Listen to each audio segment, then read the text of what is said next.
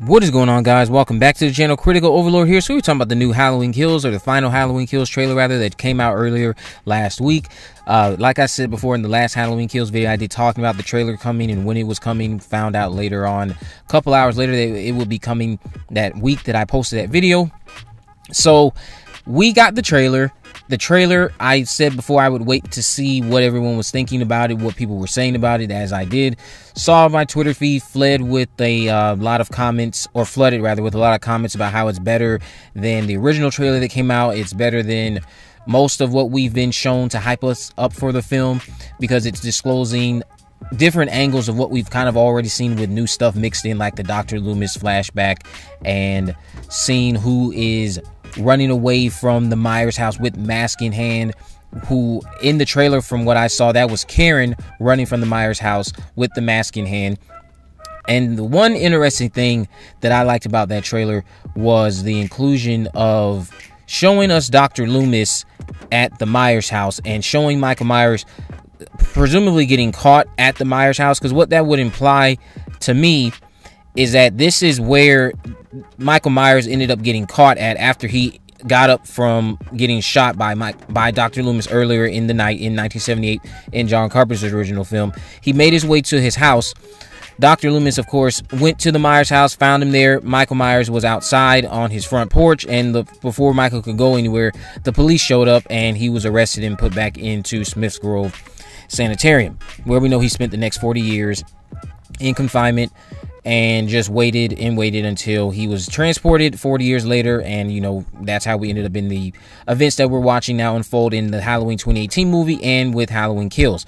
So I like that. I like that we're going to get to see where Michael Myers last was before he got taken back into custody, and where he was. It looks like it was the Myers house. That's the only thing I can assume. I'm assuming that's what it is, because I don't know how else you'll have a flashback set in 1978 where the police showed up, surrounded Myers, and he was never taken into custody, unless this is the events that happened after he got up from being shot 6 times.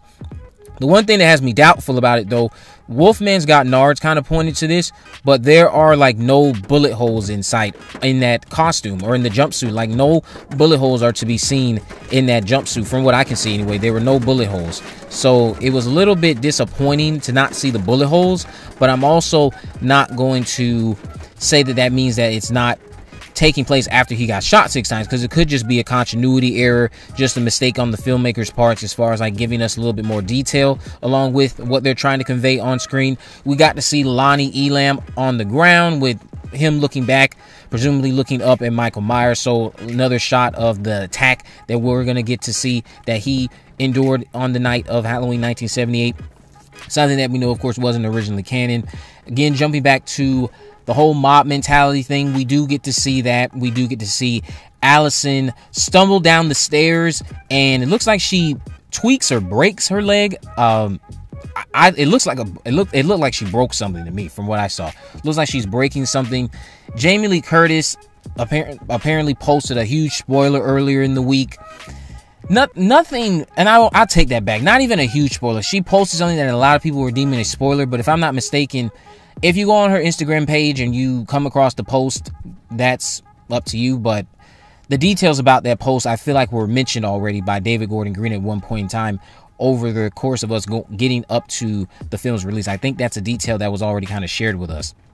So the trailer in and of itself, I thought, was very good. I do agree with the sentiment that this was the best trailer that we've gotten so far out of the bunch. Still getting bombarded with TV spots on my TV screen, seeing Michael Myers do all this different type of stuff around Haddonfield.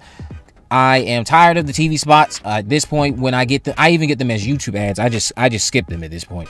So the other thing I want to talk about with this trailer was the small details that I feel like no one's paying attention to, such as the fact that the lady that's the black lady, I'll just say, getting killed, that we see in the trailer, her and I'm going to just assume her boyfriend, significant other, getting killed in the trailer. That same woman was the woman escorting the 2 journalists at the start of Halloween 2018, I believe, in the cemetery. That's the same lady.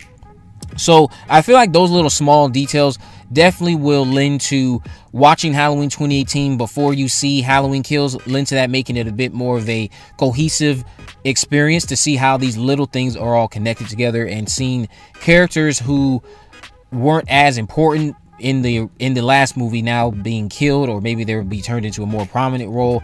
She's definitely not going to have a prominent role, as we already saw in the trailer. Her and her significant other are being killed by Michael Myers at some point in that movie. The trailer was very well done, very well put together. A lot of different angles from things that we've already seen, so I appreciate that. It didn't really show us anything all too new outside of, again, us seeing that Karen will be running away from the Myers house with the Michael Myers mask in her hand.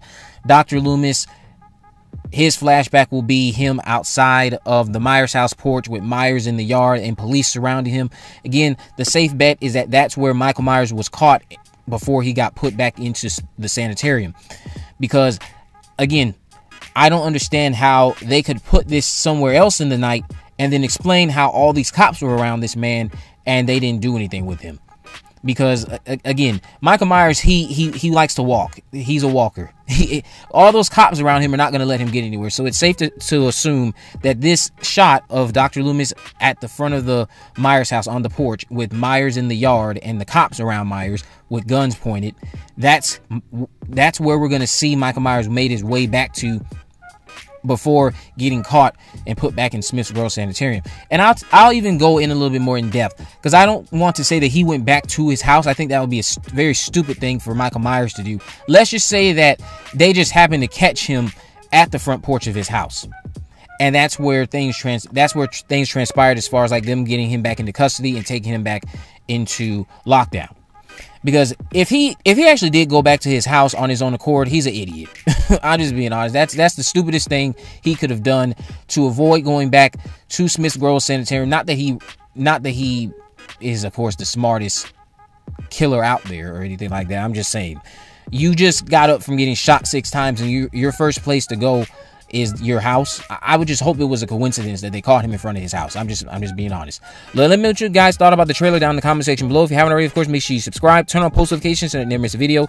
In the description, I have links to my social media accounts, my Facebook, Twitter, and Instagram. You can message me there, of course, if there's any movies, news, or reviews you'd like me to cover in the future. And with all that in mind, guys, I will see you in the next video.